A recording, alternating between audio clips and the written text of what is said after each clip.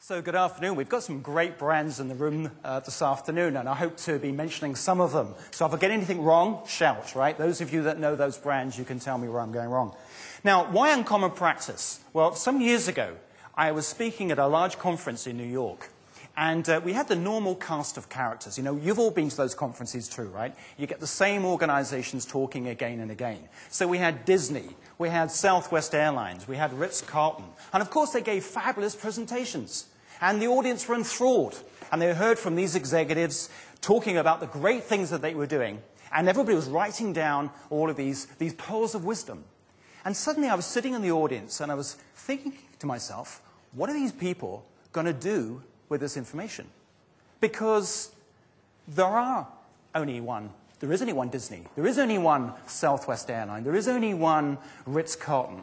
And what makes them special, what makes them successful, is their difference and not their similarity.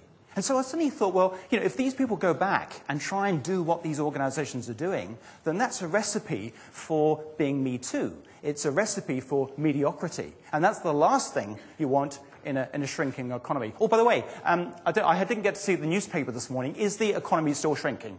Or is it changed? No? Still shrinking. Okay, thank goodness for that. Okay, because it's nice to have some predictability, and it seems like it's changing on a daily basis. So in a shrinking economy, the last thing you want is to be Me Too or mediocre. What we need to do is to break out of the pack and give customers a reason to buy from us, to give customers a reason to seek us out and give us their business rather than anyone else's. And so it got me thinking about, well, what is it that these organizations, these leading brands, do differently rather than the same? So it's not about best practice, because I think best practice sometimes can be bad practice if it leads you to simply copying. Michael Porter taught us that, you know, the essence of strategy is being different, doing things differently. It's not about doing things the same. And it's more important to know what you're not going to do than what you are going to do.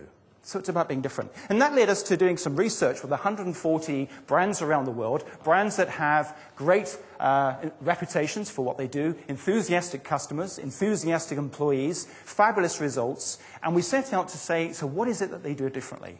And not only what do they do, but why do they do it? What leads them to doing those things? And that's what I'm going to cover with you this afternoon. I'd like to tell you some stories about these brands. For those of you that have read my book already, Uncommon Practice, the first book, I'm going to also cover a couple of examples of case studies that you won't have read about, new cases that we've been researching over the last couple of years, a couple of very interesting organizations that you may not have heard of.